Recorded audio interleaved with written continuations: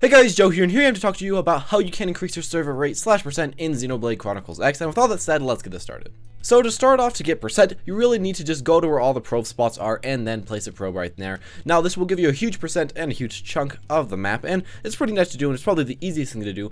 But after you do place that probe, there's a lot of other stuff that will show up, and some of those are mainly the mini quests or the segment recons that will appear on the bottom screen next to where you did place the probe, and those can be completed to get a lot more percent, and that's how you do get the majority of percent on the survey rate. So what are these quests that you do have to complete? Well, there are 4 of them, and they aren't really way too hard to complete in general. So the first one is to kill a tyrant. All you need to do for this is venture into one of the hexagons that does have a monster body in it, and look around until you do find that tyrant. Now you've probably already seen one in this in an earlier chapter, but if you don't remember how to spot one, then this may help. So in general, tyrants are monsters that have abnormal abilities and have abnormal names. Now you can spot these easily while running around the map by looking for dark clouds right next to the monster's name that does of course have a level on it. After you beat that monster, you will have completed the quest, and you will receive some easy survey percent.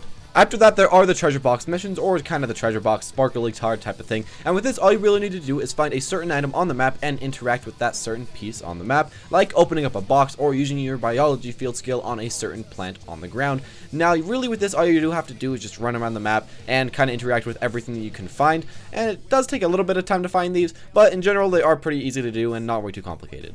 After that, you have the normal mission, which does have the symbol of a little document type of thing, which means that you do have to complete a normal mission, or what I like to call side missions. Now, these can be found just by talking to people in New LA, or by talking to people in the open world, and of course the mission list. Now, when you do accept certain missions, it will actually show up in a hexagon on the bottom screen, of course, on your gamepad, and the map portion of your gamepad, and after you complete that quest, the hexagon will turn into a shield, and you will receive a reward, that being survey percent. This is again pretty simple. All you have to do is complete the quest at hand, but can take a little bit more time. Finally, there are the affinity missions, and the symbol for this is just 2 hands holding each other, and of course you'll see it on the bottom screen. Now you can find affinity missions inside of your blade barracks, and they just really require you to have certain levels on your characters and certain characters in your party. They usually do coincide quite a bit with the plot and make your characters a lot more interesting. And again, once completed, the symbol at the bottom of the screen will turn into a resolve picture, and you will get that percent just like normal missions. It's very similar, but it's just kind of called affinity, and you do find these in your blade barracks at least most of the time. A nice finishing tip is to look around New LA and look for people with a yellow mark above their heads. If you do pass somebody with a yellow mark above their heads, it will actually set a mark on one of the hexagonal maps,